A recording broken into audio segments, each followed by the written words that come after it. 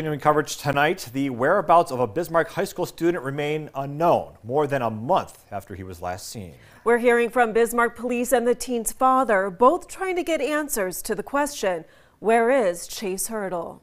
You don't think about those the daily things as, like a couple of days ago, I got an appointment call for his dentist appointment. Whether Chase Hurdle will be home in time for Christmas is unknown, but his father's already preparing for his return. His stocking is there. We bought gifts for him under the Christmas tree, and hoping that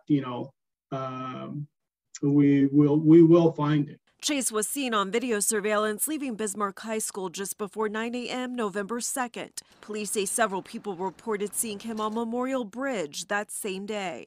There was also a report that morning, a report of somebody that jumped from Memorial Bridge. The description that was provided does not match Mr. Hurdle, so I can't say that's the same person. However, I can't discount it either because we haven't located the person that's been reported to have jumped off the bridge. But his parents say that simply doesn't sound like Chase, who they describe as a strong student with good grades and a close relationship with his siblings. The few possible sightings of Chase in nearby towns cannot be confirmed, and the posted flyers, water searches, and police investigation have turned up few leads as to where he could be. It's tougher to locate somebody the longer they're gone. But Hurdle was found once before. In July, Bismarck police took to the police department Facebook page saying they located a person who didn't remember anything, including his own name. That person was soon identified as Chase Hurdle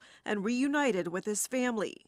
His parents describe that incident as an isolated occurrence and say they haven't experienced anything like that with Chase before. If Chase is listening, I wanted to tell you, Chase, that I love you, and I wanted you to come home and let us know that you're okay.